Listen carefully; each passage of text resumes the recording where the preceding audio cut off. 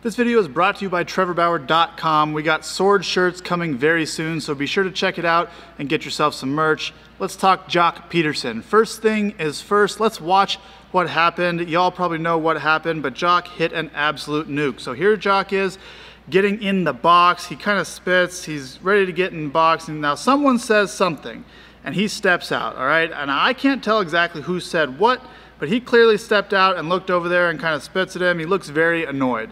All right, now one thing to say on that before we get going too much, it's very rare that you get a guy that's in the box that can hear what a fan is saying, especially in a stadium that has this many people in it, okay? So whoever was saying it had to be very loud and had to be very kind of noteworthy, stand out. Okay, let's see what happens.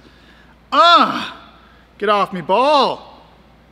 That ball's an absolute nuke. It hits way up out of there. I think he hit it 110. 435 feet, something like that. Bang! And he looks immediately at this guy. Now, one thing to point out right here, let's look at this guy. Was that the guy that was saying something?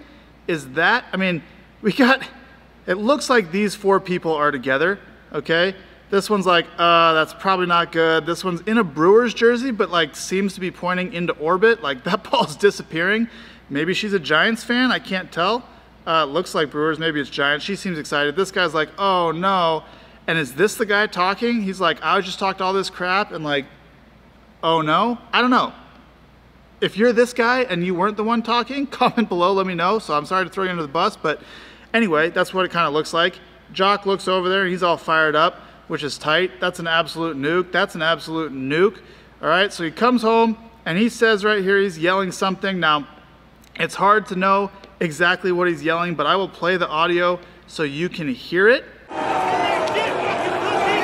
It sounds to me like he's saying, that's what you get, fucking pussy.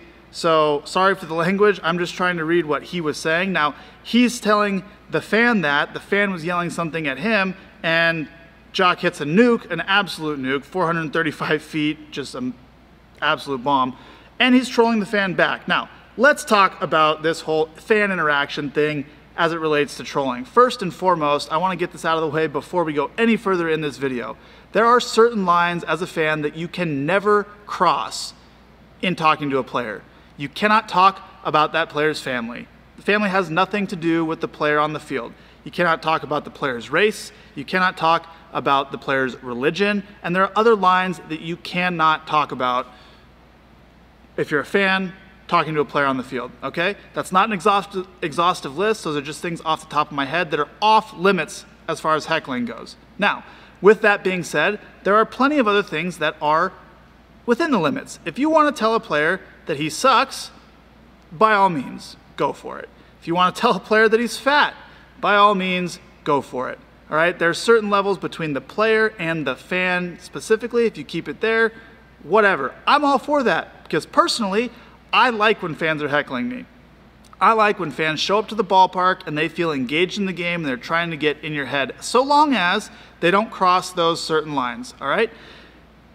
Just be prepared for the player to do it back. And I think that that's good for the game, personally. This moment went viral, not because of the home run, but this went viral because of the fan interaction between Joc and the fan heckling him and that back and forth. That's great for the game.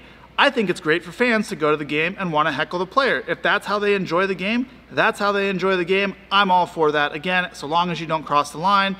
But I'm also all for players giving it right back to a fan. Now, I mentioned earlier that it's unlikely that a player standing in the box is going to hear something from a fan in the stands. Normally where this would happen is a player standing in the on-deck circle, and we've seen some of those things. I think Manny Machado had an incident like that. Joey Votto had an incident like that. There's plenty of incidents that have been seen where a fan sitting right by the on-deck circle is heckling a player. So in this case, clearly Joc heard something in the box, which means that someone had to be pretty darn loud and saying something pretty darn offensive to get Joc to step out of the box and look over there and take notice of it, right? I've been part of someone sitting by the dugout where they're heckling a player. Now, I've been on the receiving end of this. Teammates of mine have been on the receiving end of this. I'm all for it. The fans in those instances stayed within the bounds of what they were saying. Hey, you suck. Hey, you suck. You this. You gave up 5 runs yesterday, whatever the case is. Now, if you're going to do that as a fan and someone in the dugout happens to chew up 10 pieces of bubble gum and make it all sloppy and throw it up there in the stands into your lap, if they throw it up there and it happens to hit your girlfriend in the face, look, I think that's part of what you agreed to, okay? Don't cross lines. There's the Adam Jones thing, I believe, in Baltimore. I think that's where it was. I know there was something in Fenway, something along racial lines. That is absolutely, under no circumstances, okay. You cannot do that. No one can do that. But if you're going to heckle someone, hey, Jock, you suck, you're hitting $150, or hey, Jock, you're fat, or hey, Trevor, you gave up 6 runs yesterday, or hey, your ERA is blah, blah, blah. Like, okay, well, I'm going to give it back to you. All right, so that's my opinion on this. I think this is a great moment for baseball. I hope they don't do anything to Jock for saying this, because this moment went viral and entertained a ton of fans, and I think it's just awesome to have this out there. I mean, how cool is it for Jock Pederson to hear a fan and be like, man, F you, dude, hit a homer, and then get to yell at the guy, F you. Now, in baseball now, we have these nets between the field and the dugout. I think that's good. There's a clear separation between the fan and the player, but words can go back and forth. I'm all for that. I've been in the dugout when people have been yelling at me. I can't tell you how many times people have been right behind the dugout in a visiting team, a visiting stadium, and they've been heckling me, and I'll turn around and I'll kind of talk back and I'll say something to them, and we'll have this 2 or 3 inning back and forth where we're kind of trolling each other, and eventually at the end of it, they're all kind of laughing because I'm interacting with them. I'm kind of laughing because I'm dunking on them nonstop because, of course, you can't out-troll me. That's good. That's fun. It's all lighthearted. I'm in for it. So I think it's sick for Jock to do this. Like, in what other sport can you like hear a fan talk crap and then just whack and talk back? I mean, I guess the NBA. We see it in the NBA all the time, right? But that's kind of dangerous because the fan's like right there on the court. I mean, we've seen that boil over into the stands and that gets ugly, right? But in baseball, like, we don't have those moments where we're like up against you playing defense, bumping bodies down in the paint for 40 minutes where we get to like talk back and forth and talk smack to each other. So anytime that there can be stuff like this on the field where players are talking smack back and forth, I love it because it gets the competition level up. It takes the stakes up. Anytime there can be stuff like this with the fan, as long as it's good-natured and we don't cross the lines that I mentioned, anytime there can be this back and forth with the fan and the player, I like it because it drives the intensity up.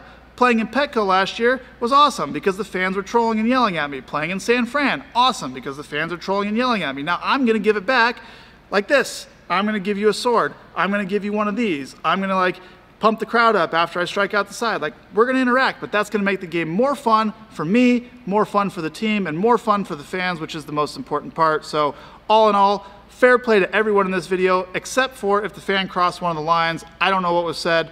I haven't talked to Jock about it, haven't heard what the fan said, so if the fan crossed the line, then you can't do that. If not, if it was good-natured heckling, this moment's freaking sick, and it's awesome for baseball. That's my take on it.